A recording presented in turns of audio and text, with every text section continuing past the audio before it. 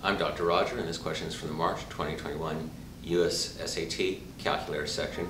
College Board is asking about a drive from Minnesota through North Dakota to Miles City. So this middle section here is North Dakota. And the question is, what interval represents all values of t during which she drove in North Dakota when she's driving at 60 miles per hour?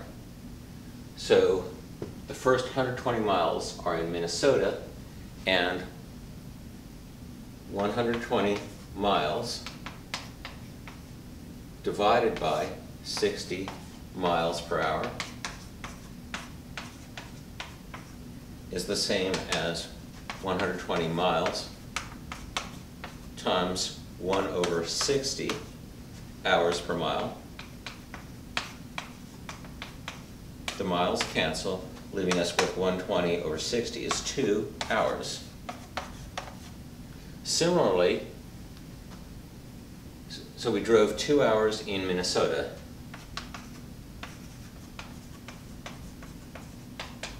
Similarly, 360 miles in North Dakota, 360 divided by 60 is 6. So that is 6 hours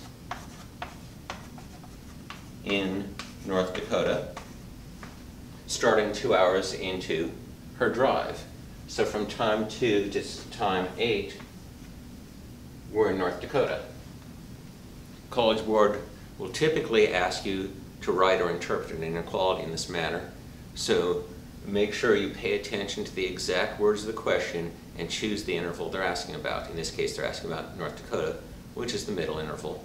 And come back soon for my next video. With math, there's always more.